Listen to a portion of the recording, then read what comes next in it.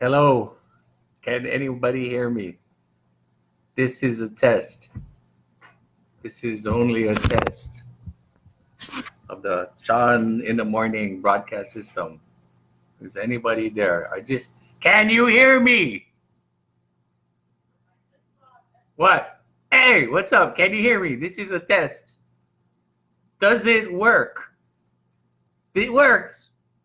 Yeah, that's the main thing. This works. I don't know if it works.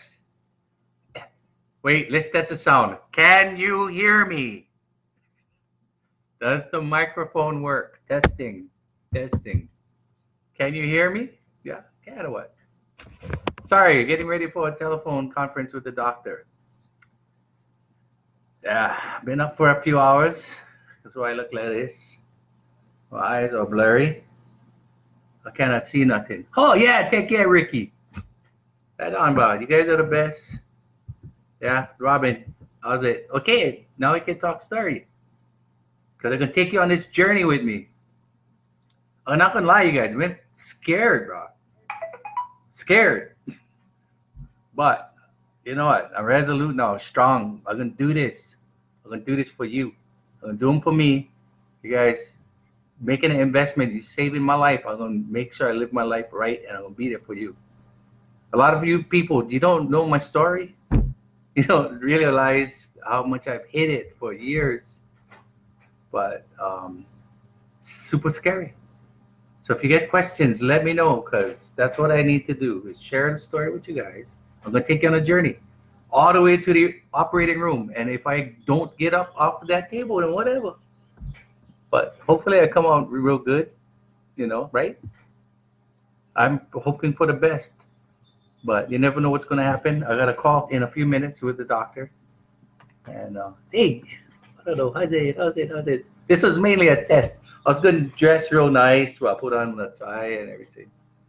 But honestly, if you guys got questions, a lot of people, I will say, honestly, I'm sorry to some people out there that maybe they don't understand when it gets very frustrated. And they don't understand how much you struggle to breathe and just survive. And I get frustrated sometimes. And people ask me questions, and it's irritating once in a while. But you know what? I'm gonna be there now. I'm gonna tell you my story. Almost 15 years ago, I couldn't even breathe, and I got this illness.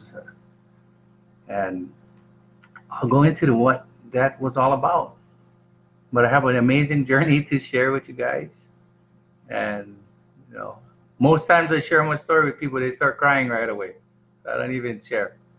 I don't want to be known as the guy with the sick heart. I didn't want that. So I wanted to be known as a guy that was a good producer, good leader.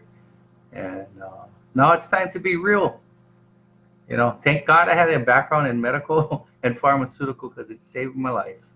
And I'll just say this much. For those of you who don't know what happened to me, you can look at this GoFundMe thing, and you can see my heart doesn't really beat. It goes like this. It's supposed to be going like this. Yeah, but it doesn't. It just kind of does that. And the blood circulates round and round and round. Because anybody can get a chest cold or something that's an infection in your chest. And it can move right into your heart, which happened to me. And this was when I was 37 years old. This was 2005.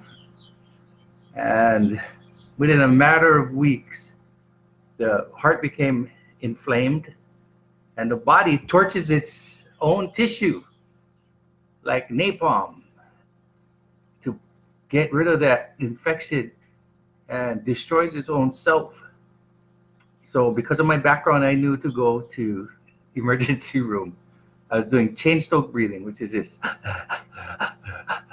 And when we see that in a cardiac unit, I used to be a respiratory therapist, immediately to call Code 500 Code Blue, because the next thing that's going to happen is cardiac arrest and death.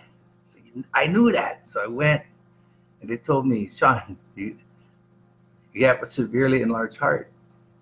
And the ejection fraction was only 12. I never saw anybody live with 15 and below in ICU. Never did. So the fact that mine was below 15 right to begin with, I knew I'm in big trouble. And then I couldn't even sing one song the first month out. I was like, remember when the days were long. I just gasped for air. It took me count them, 6 months if I could sing that song all the way from the beginning to the end. And I'll sing it for you later. And then it took me 6 more months to sing one song, just standing up one song. So it's been a long journey. And for me, it's like a Sherpa being at the top of a mountain with a little bit of oxygen and in a harsh environment. And that's how I'm able to survive with this extremely low cardiac function. But my back's up against the wall. I promise you, I'm scared. I cry my eyes out because I'm going to miss you guys. And I got to do it now. It's time. You lose a little bit of cardiac function every year. I don't have any more to give. And for real, it's scary getting through the days and sometimes waking up in the morning just harsh. And I hide it really well. So if you guys have been a little bit confused or frustrated with me, sorry. I love you guys anyway. But that's my excuse as a desperation. That's for real. And it's heavy. You know. But anyway, I'm going to take you guys on this journey with me. We're going together to the Dominican Republic, get stem cells. And, I want to be an advocate now because it's very difficult to get things through the FDA because of the pharmaceutical lobby. And I work at the high levels of pharmaceuticals, so I know. Yeah, I'm 51 years old. I'm older than you might imagine. And I did a lot of things in medical and pharma. So thank God for that. And thank God for the music. I got some relic of Mother Mary Ann Cope over here that helped save me emotionally and spiritually. And most of all, I get you guys. And that's why I do it. Because I get to spend time with you and share the aloha and the love that we share. And I see like guys like Ricky out there, like, I love the music so much. And that's why you see me so pumped up. Yeah, because that's what's helped me. Hey, bye. Love you too. You guys are awesome. But really, this was a test. I'm going to have to take this call from the doctor pretty soon. It's supposed to be 9 o'clock. They're in Florida, Dr. Grecos. And they're awesome. So this is a lifesaver. Thank you for my Naruto telephone for saving me. And I owe each one of you guys a debt of gratitude. And I promise you that you're helping to keep me alive. That I'm going to help keep you alive too, whether that be emotionally, spiritually, physically, whatever it takes. I promise to be an advocate. That was one of the promises I made. That if I stayed alive, that I would never let people forget the motherly love of St. Mary Ann Cope, and my mom. And, I was put here for a reason. So I'm going to fulfill that promise that I made. I've been hiding it. But no more hiding my spirituality, the super spiritual, how you get through life. With something like this, you cling to the divine, I promise, every day. And I've been hiding it. And I've been hiding my disease too. But I love all you guys, you know that. And you're my reason for living. I will keep on living for you, okay? Yeah. Aloha oi, until we meet again. I was going to bring out the ukulele, but I never planned ahead. You're my angel. I can almost sing again. So I'll see you guys soon. I gotta take this call. Love you. Okay. Thank you. And Robin, thanks for making everything possible. For real, man. And without you, gosh. We came a long way, yeah, Robin. Yeah, I remember. Yeah. Cool. Hi. Okay, you guys. I'll catch you later.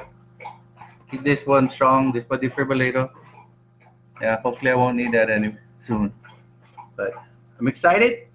Shit, I was freaking scared. Yeah. But I'm not anymore. I made a commitment. I'm going to do this. All the way. Okay, guys. Ivan. Wow. All the way to Copenhagen. What's up?